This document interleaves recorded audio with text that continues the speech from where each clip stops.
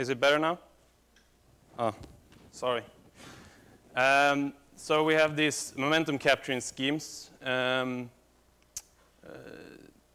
really helps our feedback models, which solves a lot of these problems. And there's a great review by Nab and Ostreichen from 2017 that goes into the details of this. Nonetheless, we still have problems, especially when it comes to resolving ISM turbulence. Here is some results from simulations by Olin, Renard, and Agertz from earlier this year. And what we see here is simulations of ISM that is turbulent, and they inject supernova energy into these mediums to see how the supernova location depends on, or how the energy injection depends on the supernova location. And basically what you have here is density in color-coded in yellow. And if you compare, for example, this supernova here to this one, you see that just because we are exploding in a very dense medium, the supernova energy very quickly stalls compared to this one, where we have a lower density medium. And what the conclusion that they arrived to is that the total momentum injection is quite insensitive to the turbulent flow. However, the scale of the coupling is very complex, and subgrid models do not capture this yet. So another thing that I think we will hear a lot about this week is the importance of location. Here I show a picture of 30 Dorados, where you have different gas structure and also the star cluster here. And depending on where you inject energy, if you inject it close here or outside in this medium, the energy coupling will be very different. Because depending on your location, you will couple the energy to different gas phases. Also, we know that stars form in stellar clusters, and this means that we will have collisional effects taking place. And these are impossible to resolve in our large-scale models. So the question naturally arises if we should worry about this. So the thing that I've been working on in detail is runaway OMB stars, and these have been shown to be able to inject energy in low density gas.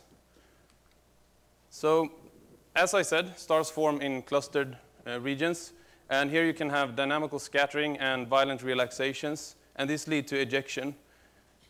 Here is a plot from Owen Krupa in 2016, which shows the velocity distribution of a simulated birth environment. And what we see here is that a lot of the stars has velocities that are a few hundred kilometers per second. If we take this one step further, we can calculate a mean travel distance that a star will travel before it goes supernova, if it's in the correct mass regime. So we basically take this velocity distribution and we weight this by an IMF and the main sequence lifetime. And what you find is that on average, stars can travel 100 parsecs before they explode as supernova. And this is a really large distance. This means that not only can the stars leave the birth environment, but they can also leave into inter-arm regions and also out of the gaseous disk where they form. So the way that I've been looking at this and simulating this is to include individual stars in my simulations. Basically what we have is a model that divides stars into low mass and high mass stars. And for all the results that I will show here, this threshold has been set at 8 solar masses. And basically what we do is that when we form stars in our simulations, low mass stars, so the low part of the IMF, and we clump them together to the typical star particle treatment that we have. But for all the high mass stars, so all the stars above 8 solar masses, we realize them as individual star particles with their own feedback schemes and enrichment schemes. So I have implemented this model into the AMR code Ramses, and this is one of the first simulations that I ran. This is a cloud of 10 to the 5 solar masses, roughly. And I've simulated that both with runaway stars. This is where I add the velocity distribution to the high mass stars. So I kick them out of where they are born. And here is when I don't add any extra velocity to them at all. And this is, in a way, mimicking the typical star formation, star particle routine that we have. So here I show density, I have temperature, and here is the distribution of star particles so that you can just see the difference. So immediately we see a huge difference in the star distribution. If we don't add this velocity distribution, then all the stars will very quickly just gather on top of where they're formed. And this is because we cannot resolve any of these collisional dynamics in our simulations. But when we add these velocity kicks, we distribute the stars around the birth environment. And interestingly, if you look at the temperature plot, you will see that a lot of fireworks start going off in these low-density regions. And as I said before, the energy from these supernovae will couple very differently to the gas. So I did a more realistic simulation as well. This is an isolated Milky Way disk. As I said, I'm using the N-body name Markov Ramses from Tessier in 2001. And the initial conditions that I've been using is those of the Agora simulation, which I'm sure many of you are very familiar with. If you're not familiar, then this is an exponential disk that has been inserted into an NFW halo, which is roughly 10 to the 12 solar masses. And I've been using a gas fraction of 20%. So the box that I've been simulating is 600 kiloparsec, and I go down to a maximum resolution of 9 parsec. And here I show 3 different mosaics of projection plots, one for the luminosity, one for gas, and one for temperature. And if we start by looking at the luminosity, we see that the simulation with runaway stars is not so much different from the runaway stars. So we don't mess up the galaxy too much. You do see some stars in the interarm regions, and you also have a more vertically distributed population. However, if you look at the gas, especially on the edge-on view, we see a significant difference here. We are driving a lot more gas out from these galaxies. Also, if you look at the temperature in between the spiral arms is a lot hotter, thank you, compared to without runaway stars. So to give you a bit more details on what is going on here, I will show you these 2 movies. This is the face-on view of the simulation, and this is the gas density that I'm showing here. And this with runaways and this without runaways. Now what I want you to pay attention to is that when you kick out the stars into these interarm or low-density regions, you very quickly start to blow up bubbles. And eventually, you actually shred most of the gaseous disk. And this is in a very short time. This simulation has been running for 200 megayears. And you can already see a big difference between the two.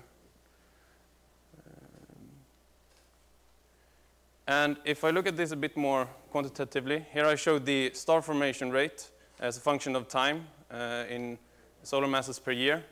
The red one is the simulation without runaways, and the black one is with runaways. And you can see that they are very similar in the beginning, and in the end they sort of split up a bit.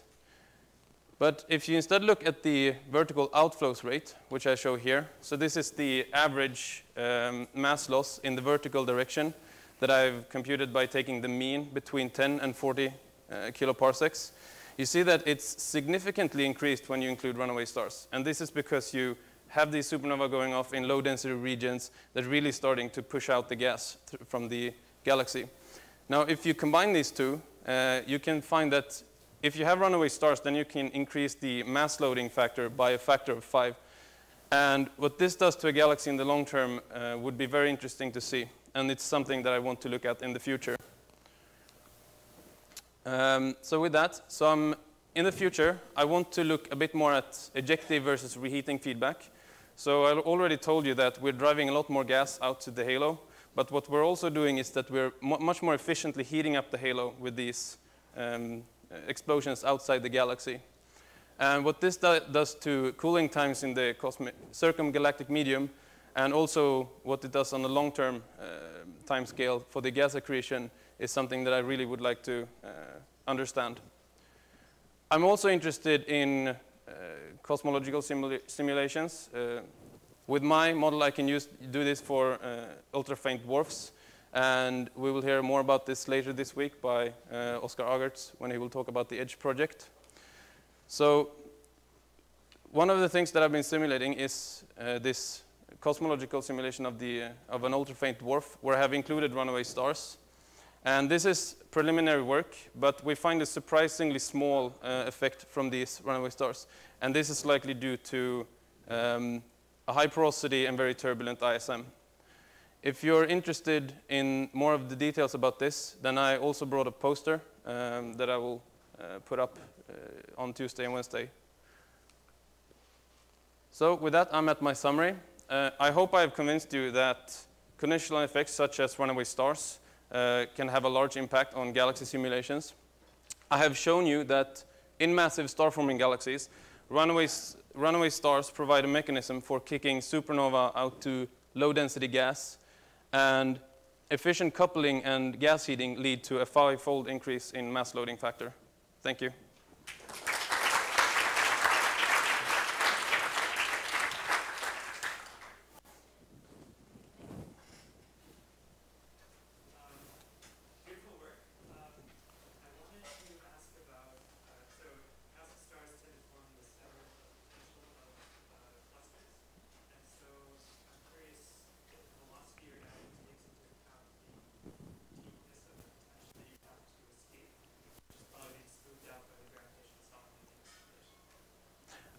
So not really, not in my simulations I don't.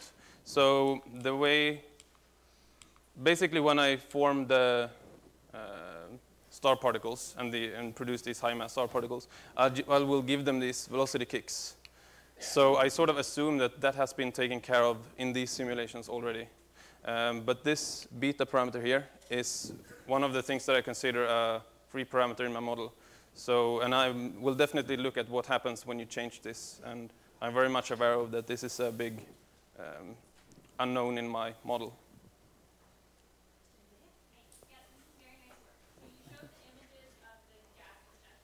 Mm-hmm.